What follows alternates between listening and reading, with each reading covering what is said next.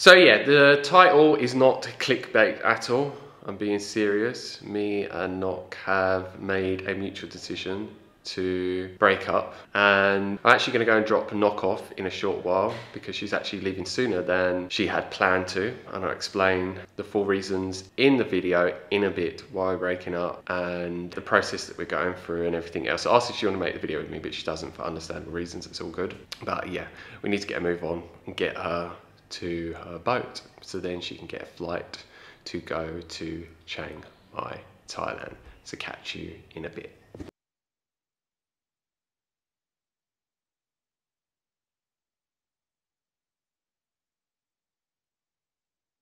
Moments later. Just gone to get her ticket that she pre-booked to get on this boat. Yeah, it's going to be the last time you're going to see her for a while on camera. Who knows when we see each other in the future? I don't know. I'm sad a little bit. Yeah, for sure. If either of us did feel sad, I think there's something wrong with us. Do you want to explain the reason why you don't want to make the video? Well, I just didn't feel like talk about it. But yeah, I remember you actually said it was because you actually feel quite sad about it and you'd cry quite a bit, and just, yeah, it's quite an intense thing for you to actually talk about it on camera. Yeah, I think I would cry, and like even yesterday, yeah, we spent a lot of quality time together, but there's some time that feelings come up in my body and like I can feel it so strong. It's not easy. No, I had a lot of grieving to do, a lot of sadness to come up. I just miss spending time with you. Yeah, I love spending time with you. I laugh at you. Yeah, I have a really good connection, but yeah, there's some things I'll talk about in a bit once she's gone, why it's happening. And we both really need to focusing on what we're doing at the moment. I don't mind to stay with you longer when we're in the connection, but I think I leave as soon as possible is probably a better way to deal with. Or else I end up not want to leave, and it will be even more difficult emotionally for me or you. We're going to still continue to be friends and talk, and yeah, who knows what will happen in the future, but yeah, we've both got a lot going on in our lives. We both need to be in two different separate places, focus upon what we need to be doing. Yeah, there's a lot of challenges we both had going on in other areas of life. Both of our job is very important for us. That's like the priority right now. I would still want to see you. Yeah, for sure. And I'm actually going to be going to Chiang Mai, and she lives right next to there. We'll go and see her and see how we feel, and just take it as it comes. And I love being on camera with you. And you're very photogenic as well. So yeah, I'm going to connect to her a bit more before she leaves. Appreciate these last few moments we had together for a while, and then we'll go somewhere, walk around and talk about what's going on. So yeah, you want to say anything before you leave? I'll come back maybe. I'll miss you a lot, and I hope to see you again. Yeah, we're going to go. We've got a sweeper right next to us now, so they're not seeing if someone's on camera at all. They don't care. So yeah, I love you, and I love her so much.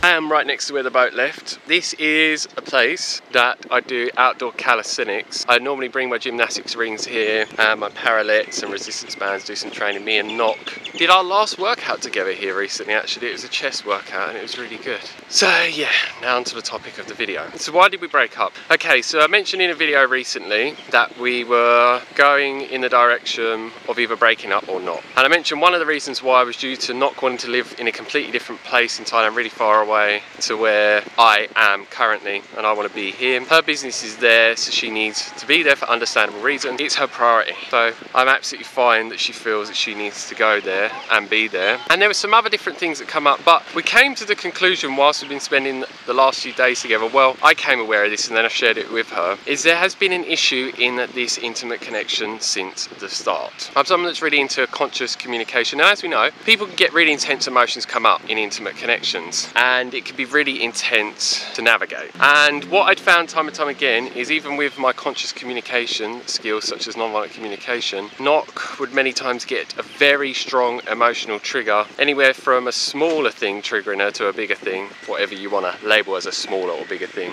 depending on your perception. You can see something as small and someone else could see it as something big, and so on. And she would just get very overwhelmed and then act in ways which are called violent communication in many different ways. And it's just because she doesn't have lots of experience and knowledge with conscious forms of communication. And me, as a teacher of many different things, I have been trying to navigate through this and teach her as we've been going along. And I've been understanding she is where she's at, and I've been patient, but it just keeps happening time and time again, and it causes so much chaos in our connection. Our connection is so good. This is the only thing that's been causing issues massively time and time and time again. She wasn't wanting to behave in those ways, but she would just get very overwhelmed at times and just do certain forms of communication that would make us just have a long drawn out process with conflict that would just traumatize the people involved in it, which is us, and just make things worse and worse and worse. But then there was times where she was acting away to do conscious conflict resolution and move through it really quickly, but there's many times where it would just go into this complete bomb that would explode, and we'd always move through it, but it could take hours and hours and hours and hours, and I'd get affected by it for days afterwards once she'd moved through it and we resolved it. And it's just like, man, she needs to go on her own path with her own speed, with the things with conscious communication and conscious relationships that she needs to do. I've been trying to make it work in this connection we both have, but it's just really not working due to this reason. There's been some other things, but this has been the main issue time and time and time again. And I'm sure, as you know, when you're in a relationship and you can't do good conflict resolution, it just has such a negative effect on a relationship, and then it just makes me want to just get away. Man, I just don't need this in my life at all. It's just, yeah, it's just not what anyone needs in their life, whether they're aware of it or not. So yeah, apart from that, everything's really, really good. And she's been trying to do her best to improve, and she has massively improved. But I remember when I was in a relationship a long time ago, and I had just become aware of this for a person that I was with for a while. They were trying to teach me as well, and it was really difficult and challenging for them. They were understanding of me and where I was at, they were being patient, but it just kept emotionally hurting them time and time and time and time again. And it wasn't nice for me to experience that. And I was trying so hard, and it felt like there was so much pressure on me to get to where I needed to be so I could make the relationship work, and it just wasn't.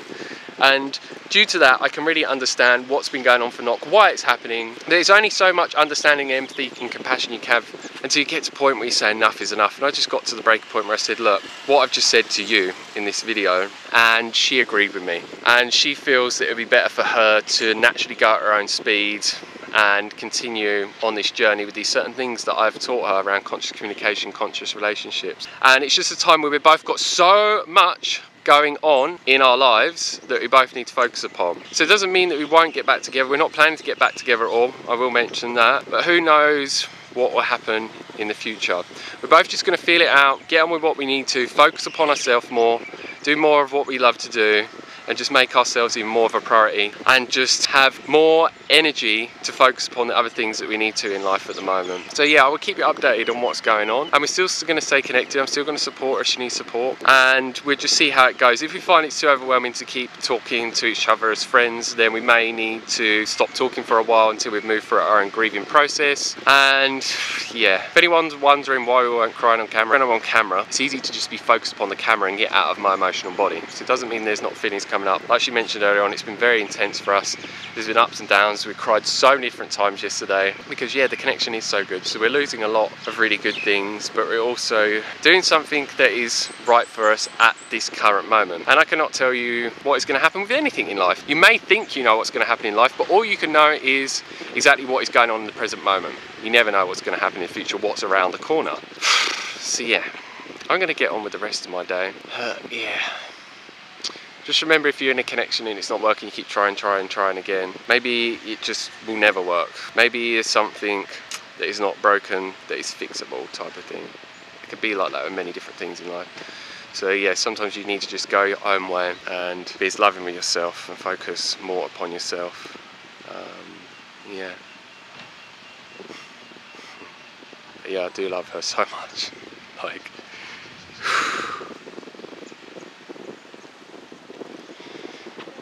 yeah, when I feel into emotions, it's very upsetting for me.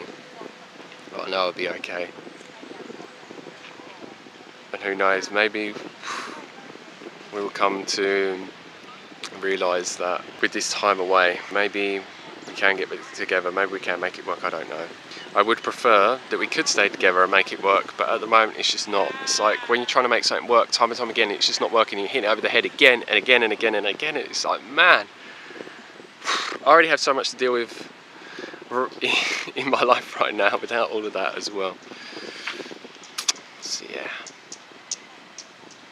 such is life. So yeah, got any questions, leave them down below. Don't forget to like, share, and make sure to subscribe. Make sure you click the bell notification button next to the subscribe button if you want to be notified of when the videos are uploaded, and I have new ones coming almost every single day.